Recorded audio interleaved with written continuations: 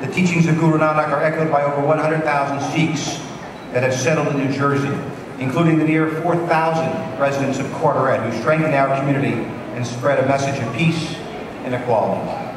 Carteret hosts the single largest concentration of Sikhs in the state of New Jersey, and we're proud of the work that they do, both as a community and individually, with members serving on the Borough Council and appointed boards including Councilman A.J. Johol, who's here with us, Board of Education member Jasbir Judge, who's here with us, past Planning Board member Hardel Singh, and many other members of the Sikh community from both Gurdwaras who are involved in our organizations and call Carteret home.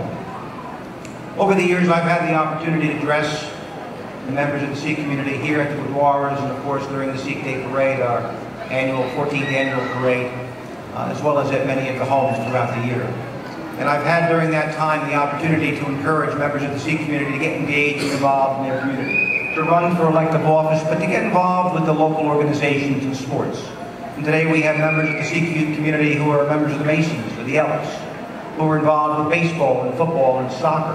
In fact, we have one of the largest Asian Association Indian leagues in the state, which helps to host the Sikh games. Today we have members of the Sikh community who serve as police officers and EMTs, who serve as firefighters, and on various boards and agencies.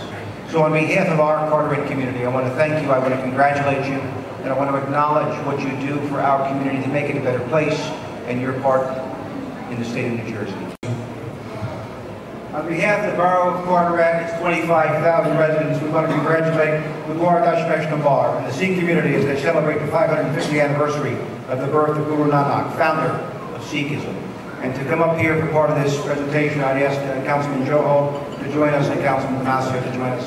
I also want to acknowledge Freeholder Director Ron Rios, who's here with us today.